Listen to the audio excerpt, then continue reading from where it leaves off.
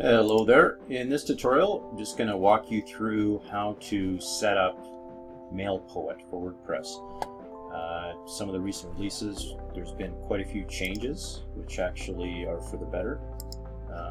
Just a lot cleaner and more streamlined. So we'll just start here with this site. We've got the subscribe form that I've got down on the bottom here. Now we want to set it up so that we can utilize this information once somebody subscribes. We can set up all kinds of different actions as well as sending out newsletters. So in order to get it set up, just underneath MailPoet, you've got emails. And if you click Add New, here are the different options. So newsletter is one. You can create a newsletter you can send out to a list. A welcome email, so this is more on the automated side. So as soon as somebody subscribes, they'll get a email, and you can have that be set up instantaneous that they receive it, or you can specify when you would want it to go out if there's kind of a delay. And then latest post notifications. This is awesome. If you've got a blog that's pretty lively and active, you could set this up where when you post, it'll automatically send out to all your subscribers. And again, you can sort of specify the delay on that. You can have it be instant, or you can actually put specify a time on when you would want it to go out after you actually post. WooCommerce, if there's new products that you're posting, your subscribers will be notified. So it's all pretty cool. So to get started setting this all up, first thing we need is subscribers. So you may have an email list already. So there's import options. If you've got a spreadsheet, you can import a CSV file. And you could also organize by lists. So you might have different groups. So by default, there'll be WordPress users. So if you've got multiple people editing, making edits on the site, all their emails would be lumped into a group. So maybe you want to send something out just to your staff. They'll be isolated in their own group, and it's endless how you want to set that up. But it is nice to have that flexibility to differentiate and sort of pinpoint and target your different lists, different categories. So subscribers, right now I've just got a couple in here. So add new, you can do one at a time, or again, you can import a bulk option.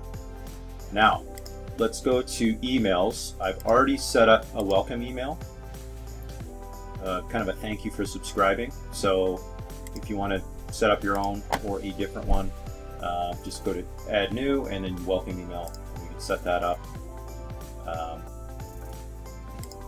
So when someone subscribes to a list, or when a new WordPress user is added. So if you've got an e-commerce site and you've got somebody setting up an account, you can have a separate notification email that would go out to them. That would be different than just maybe somebody subscribing to a newsletter or something like that. And then you can specify which list will basically, which list this response will go to, which list. So. And then here's the option where you can specify the delay. You can have it go out immediately after somebody subscribes, hours later, days later, weeks later. So you've got a lot of flexibility. And just following through, it's very simple. Here we've got lots of different options for templates to choose from. Of course, you can edit your own. So I'll just select like a basic one here. Clicking on the logo, just select another image and pull in your logo. And then just editing all this text. It's very simple. So just hover over it and you've got editing options. You can delete different sections. You can copy, you can drag and drop. And then you've got other components on the right here if you want to add images and stuff like that. Once you are done with that, then you would hit next. And then you've got a subject line, which is important. So you want to make sure that it's relevant to whatever the action was by the subscriber. or new user if you've got the commerce site. And then you've got an option here, send this welcome email when somebody subscribes. Again, registration of a new user, and then, you know, which list. Sender, so you would put in your name as well as email address, and then a reply to. So if somebody wants to reply to you, you could put in a no reply here, or just put in a general email. So once that is done, then you just hit activate, and then it's set up and it's live. So if we get a subscriber right now, they're going to get exactly what we just put together, based on the criteria that we set up. So I am actually going to get rid of that. Don't need it. Post notifications. This one's great. So basically, again, adding a new one. Latest post notification, we'll set that up. Select a frequency. So once a day. I mean, you might be posting once a day, once a week. You know, I'm sure this will probably determine how often you'd want to send it out. You don't want to be flooding people's email inboxes with updates on when you posted something. So maybe it's weekly, maybe it's monthly. You could set all that up right here, even to the exact minute, or at least hour, I should say. Once you've sort of selected the frequency, just hit next. And again, you've got different template options. I'll just go with the boring, simple one here.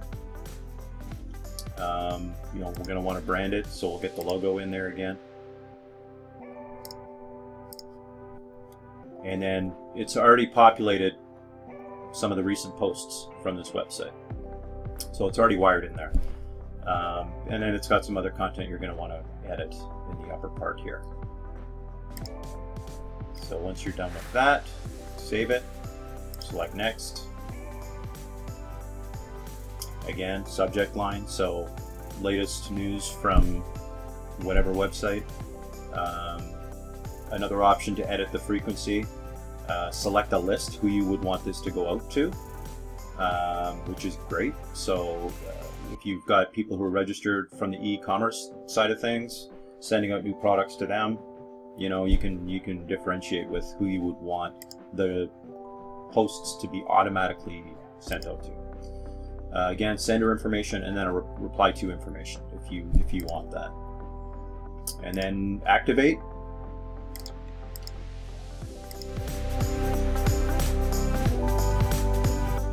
And then that's created. So again, I'm going to move this to the trash. Now, finally, something that, you know, will probably, you know, is more of the sort of the foundation of MailPoet is just the newsletter aspect of it. So again, under emails, the first tab, newsletter. You'll have a list there if you've got multiple newsletters that you've done in the past. If you want a new one, just create newsletter. And again, we're going to have a variety of options here that they're going to give us. And again, I'm going to go with the simple, boring one just for demonstration purposes here. And here you can just customize your content. I mean, the first time, maybe you want to spend a bit more time on your newsletter template just to get it right. And then moving forward, you can just copy that template and reuse it, save yourself some time. But, you know, it might be nice to kind of spend a bit of time initially. These short codes in here, they'll basically automatically drop in the first name of the subscriber. So it'll personalize it a little bit. And then you've basically got all these content options that you can drag into the newsletter itself. So, you know, you've got divider, and then you can select the divider and go in and choose different customization tools they have for divider. You want to bring an image in, you know, it'll automatically open up your media library. Select an image, drop that in there, done.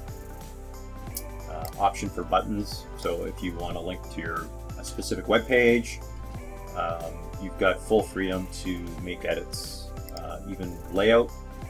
So if you want a 2-column layout, then you've got options to add in from your content.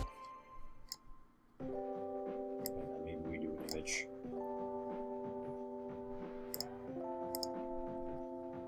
right hand column.